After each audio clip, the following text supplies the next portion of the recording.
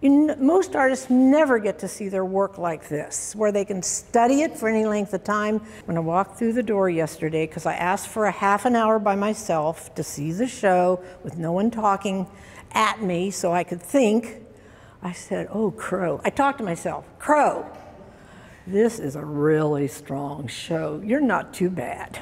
That's what I said to myself. I couldn't help it. I couldn't help it. I'm looking at myself. These walls are who I am. So I'm sorry if I start crying, but when I saw those three, I love these three pieces over here, and oh my gosh, the rhythm in them, that's my rhythm. And there it is.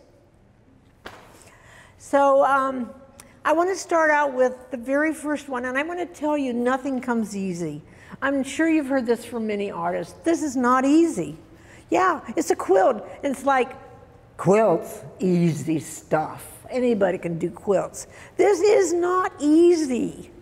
This is like painting. This is about line. This is about shape. This is about relationships. This is about proportions. And then what do they mean to you? And where are they coming from you? And why? So when I started, I had some leftover strip piecing in my studio, and strip piecing, for you who do not know, is a matter of taking a piece of fabric, in my case, cutting it from selvage to selvage with a very sharp blade. And I pick this thing up into the air, and it's 44 inches long, and I look at it. I think, I'm holding a line. I'm holding a line. Or I'm holding a shape. Well, I had made some small fabrics. I thought, Crow, you haven't been in here for a year. I don't remember anymore, frankly, how long I'd been. You got to do something. You can't just come in here and beat yourself up because you haven't made anything for a year. So I started cutting and going across. And I made this little study here. Now, this little study, which looks so simplistic, this wasn't the first one. I made many before I made this one, and I said, bingo, good, this is good, this is good. You can start here. So I'm looking at this, and I'm saying, but it's still not telling me, it's not giving me the direction yet. It's not going there yet. And many of you who know my life story know that I have this tug going on inside myself, which is symmetrical, asymmetrical, symmetrical, asymmetrical. So I'm thinking, okay, I'm going to go really asymmetrical. And I'm working on this thing, this piece over here. I'm thinking, wow, what a mess. I don't understand anything. It just looks like a bunch of stuff stuck together. And I thought, well, don't give up, don't give up, don't give up. You just keep working. And bingo, down in the left corner, you see a black and white surrounded by a kind of beautiful blue-gray that I dyed. Okay, now this, I had this piece on my wall when I actually finally finished it and had it quilted, and I kept it on my wall in my studio because I hadn't gone further with it. I'd done that small one, then this one, and I had let go of it. In staring at this last year, I realized here was another new sequence. It's a vertical sequence from here to here that means something to me. I can't tell you what it means. It means something to me. It's important to me. And this sequence then informs those three pieces there. So I'm talking about these 1, 2, 3. All right, so now I've let go of that piece, and I'm thinking, keep working, and bingo, out came the tracks. I grew up in an era where, bless my mother, she just always believed in daydreaming. I don't know how many of you kids you got, kids, you're not kids, got in trouble for daydreaming. I was always in trouble for daydreaming in school. But my mother actually encouraged it. So she would tell me, just get out of the house and don't come back for 4 hours, because she needed some time to herself. So off I would go, and then she'd say, and don't go near the railroad tracks. And she'd scare the living daylights out of me because the railroad tracks were right down the street from us. And there was the big X, you know, that like the death, go over there and you're going to get killed. So all of a sudden I thought, my gosh, those are the railroad tracks. And the heavier shape pieces are the edges of the railroad tracks. And I'll use half of the railroad sign. Bingo. So this became a sequence that's actually horizontal, whereas that one's vertical. And that then was the beginning of this whole entire big series in here. And as soon as I hit this, as soon as I started this, I was totally centered. I knew I was home. I knew I was where I needed to be with the sequencing. Again, many people know that I'm classically trained. I have a Master of Fine Arts in pottery and weaving, tapestry weaving, but I had to go through all the classical training, drawing for 2 years, design for 2 years, all the things you had to do when you were classically trained, and I also taught drawing when I was in graduate school. So I love drawing. And I, at the beginning of my career as a quilt maker, you know, I never understood at the beginning that it was drawing, because I bought into the quilt making is only template making. You know, you have a template and you cut out a shape. It didn't occur to me that it's actually all about drawing, especially because you're using a cutter. And you're using your cutter like you learn to draw. You draw from the top towards you.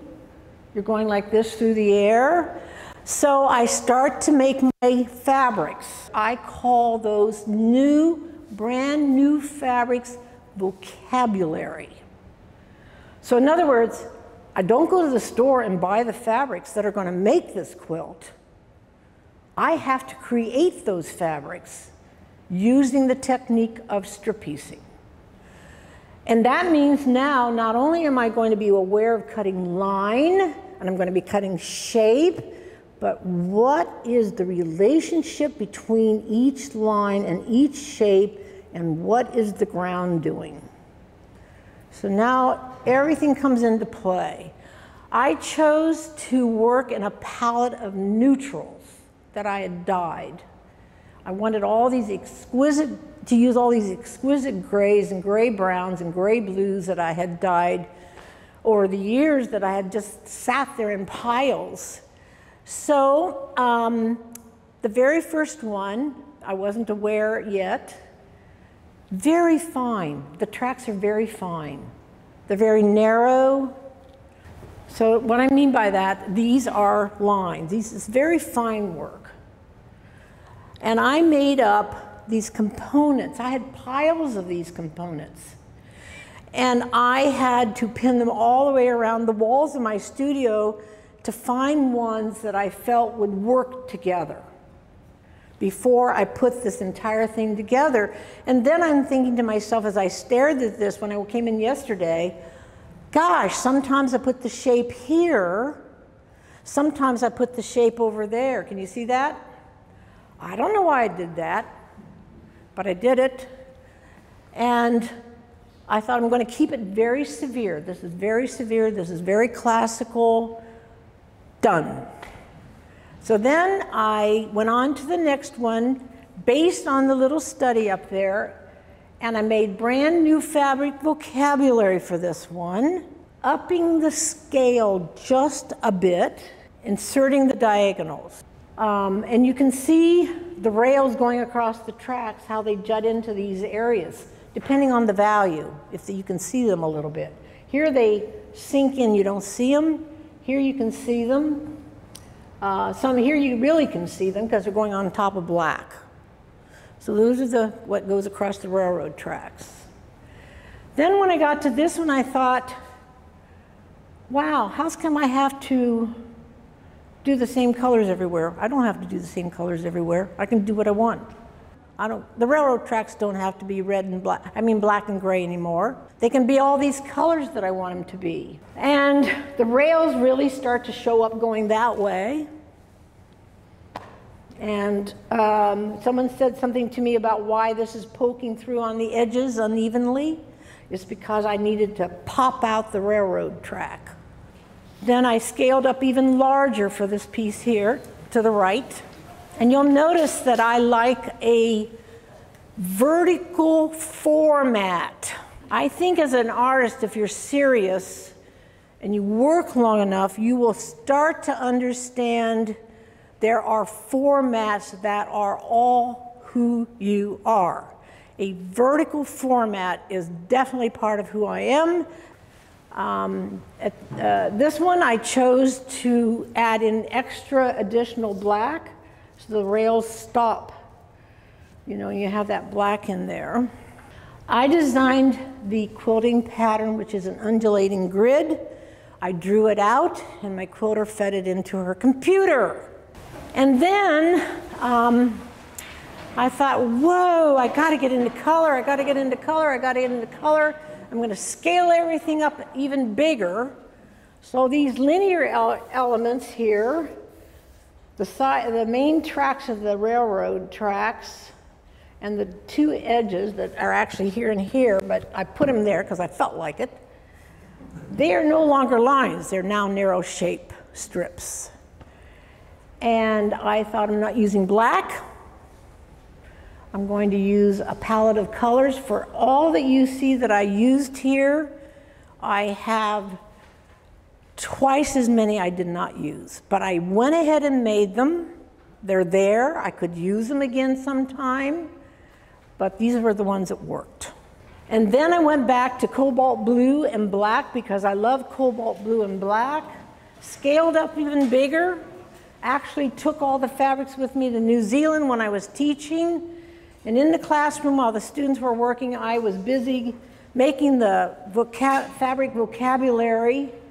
By this time, you know, I told you how long I stumbled with these two first pieces to find my footing. By this time, I have my footing. I have more ideas than I know what to do with. I can't even begin to make all the work.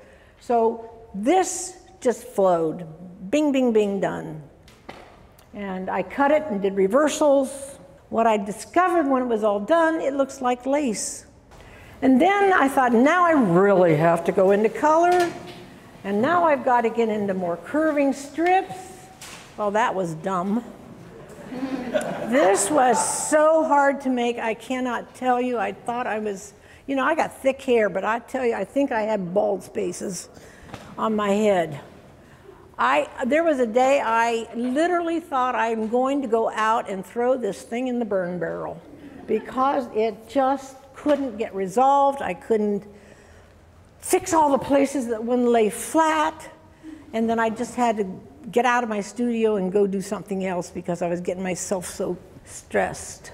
But new things I discovered. Remember how I commented about the side where the rails go over? Look what I discovered. Oh my gosh, the curving is forming a whole brand new shapes under here on the sides. Huge discovery. I haven't even begun to explore what I could do with that.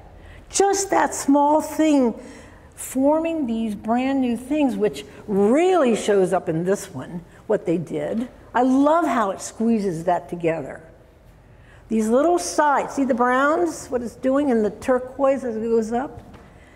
It was just like a huge discovery. I couldn't have done that just because I wanted to intellectually. It was a discovery, and I feel like I've got drawings at home of what I can do with it and how I can play with it and how it can form great big secondary shapes. And that's how I think art is. It's discovery, discovery, discovery. And I have to stay in place and make the work in order to make the discoveries. I can't sit there and intellectualize it. It doesn't work. This one also has those great shapes on the thing, but this is a little bit of a fat ball. You see that? This one's elegant. And this is a little fatty. The other group that I have here is called seeking. That's the main key word, and that is these two pieces over here. I actually have more pieces in this group, but they're not here. But the key thing is seeking. So if I'm in this mood to work on seeking colon, then the second word that comes after will be whatever that sensibility was I was trying to capture. So in the first one, it is seeking calmness. This is calm because tan, blue, pink, white and black, it's a very quiet piece. And I designed these undulating vertical strips, lint all over it. Very close, 1/8 inch to a scant 1/4 inch. Again, she fed it into the computer.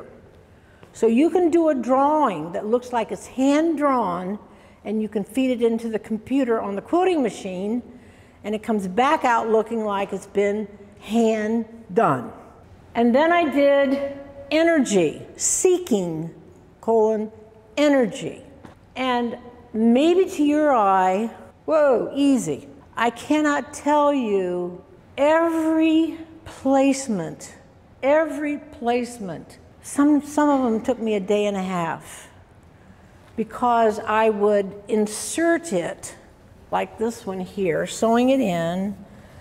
Then I would lay the next one there, and I have to say, is this the relationship or not?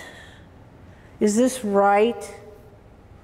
Should this be pushed way over here? Should it stay there? Because I have no diagrams before I'm working, I don't know. I have to discover it. And again, even these major players, these major figures, I had stacks of them. Just to cut a figure like this that I liked before I put on the strip-pieced edges, stacks of them. I'm so critical. Pin them up on the wall. No, all of those are ugly, Crow. Take them down. Cut again. You go through yards and yards and yards of fabric. You have to do that. I have to do that. And I chose 3 colors for the ground, as you probably see. Up here, these are all glowing versions, and down here, these are what we call flat versions. So that I wanted to see what happens when I use glowing colors in the figures. What do they do when they're on a glowing ground? What do they do when they're on a flat ground?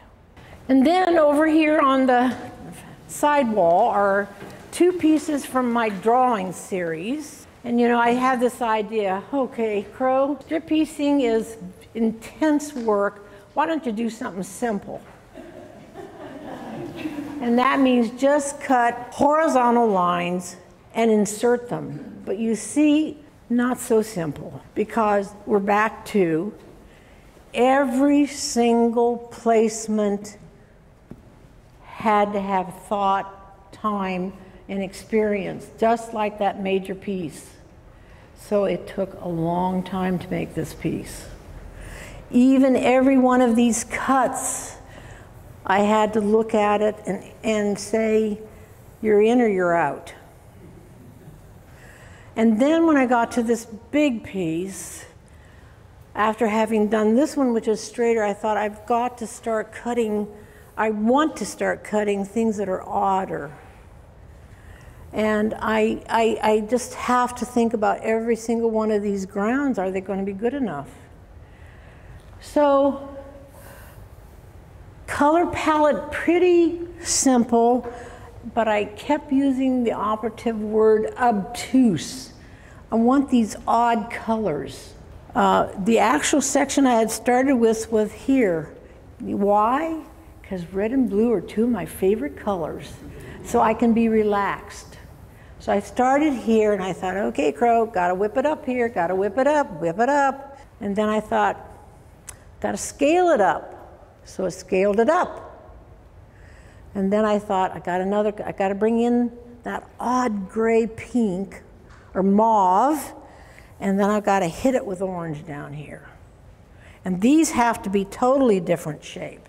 And then the last piece is clickety-clack. So that's the energy of the train wheels going down the railroad. And I will be honest with you, it's the first one. It's flawed because it is a perfect example of me in conflict with myself, because now I'm back to the symmetrical person fighting with the asymmetrical person and not allowing either to exist. And it is total turmoil. It's crushing because I want the spontaneous me to be the one who wins. And it can't win. I can't allow it to win. And I can't tell you why. But I do know if I go on with that, eventually that side will come. And from all my reading, the spontaneous side, the improvisational side, many people believe is the true soul. The true artist, the true artist, no matter what the medium, that you have actually touched your soul. So when you're in that conflict, you don't know if you're afraid to find out who you are, whether you can do it, whether you can discover yourself, whether you're capable. You see, I never care what people think about my work. And I don't mean that to sound egotistical, but if I did, it would destroy me. I couldn't make my work. Now, that's not the same thing as a teacher giving critiques. I'm talking about I can't make work for other people. I make it for myself. And that's so important to me, if nothing else before I die, to know that I have tried my best. Thank you.